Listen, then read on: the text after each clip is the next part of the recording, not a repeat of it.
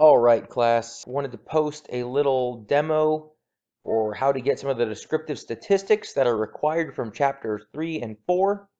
The nice thing with JASP is it really puts everything kind of in the same spot for much of our introductory work. So we're going to open a file, and you're going to download this file. The link is provided in the assignment, right? So under the lab portion of the class, you can find a link that goes to this .sav file. These open up directly in JASP. You see that we now have a variety of variables we're dealing with, and there's quite a few people in this data set. But the nice thing with a program like this, even having thousands of cases as we do here, it's not an issue because the program can compute it all very quickly. So just like last week, everything we need is still under descriptives and descriptive statistics. And of course, it's looking to compute your results as soon as you click over here. We can very quickly get all of our variables, and all I did there was click on the first, hit the shift key, and click on the last. As in other, as in other computer programs, what this does is multi-selects. So you can select everything all at once, slide them all over together. JASP has already done the analyses for many of these things.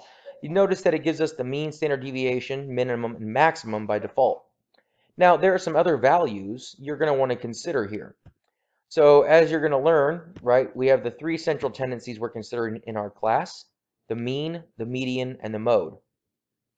We also learned about the range and the IQR, standard deviation, the variance. We're not going to worry about the min and max right now. We'll just get the range values. So here we have central tendency, mean, median, and mode, and here we have measures of dispersion. So if you remember watching the lecture, you always want to think about the scale of measure for each variable when you're trying to decide which descriptive statistic to use. So in this case, your job is really easy as far as getting the computation done in JASP. We've already done it. But now we need to go through and identify the appropriate values based upon how these measures are evaluated. So basically here you've got these things broken down. If it has this little ruler next to it, if it's been coded, in these cases these have, it is telling you that this is a scale variable, which means interval ratio.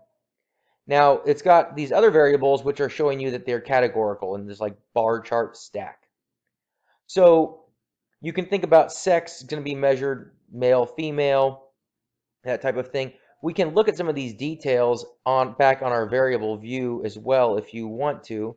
So for each of these, you can click on the value and it tells you male, female is how that's measured. If I click on race, it'll tell me how that's measured, and so that I can see those are all categories. Right, now we can go back over using these arrows to our analysis. So if you want to take a look at these variables to get a sense of whether or not they might be better considered ordinal or nominal, then looking through them would be useful there. So you want to bear in mind that if you have a nominal variable, the mode is the best measure of central tendency. If you have something that is measured on an ordinal scale, then the best measure of central tendency is the median. If you have something that is interval ratio, the mean is probably the ideal choice. If you had a really high skew, you might want to consider the median as well, as it will not be as affected by the skew as the mean. Of course, you know from last week how to evaluate skewness and kurtosis very quickly. And again, fairly normal, right? Not perfectly normal, fairly normal, we can consider within plus or minus 3 for skewness and kurtosis. So we could look through these variables, and for the ones that we say are scale, we could evaluate their skewness and kurtosis to choose between the mean and the median as the better choice. Now, when you're talking about things that are nominal for measures of dispersion, there's really not something you can do to summarize the variability very well. All you can do is kind of say, well, this percent was female, this percent was male. And the higher percent, of course, is the mode, and that's really all there is to it. For things that are ordinal, you would want to consider the range and the IQR. And of course, the SIQR just means divide the IQR by 2. So it's pretty easy to get that from the IQR given here.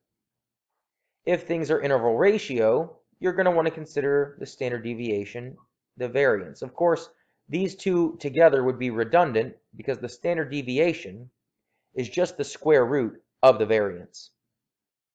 So this gives you an idea, all the values you could need, and you can quickly get the measures of central tendency and dispersion that you could need.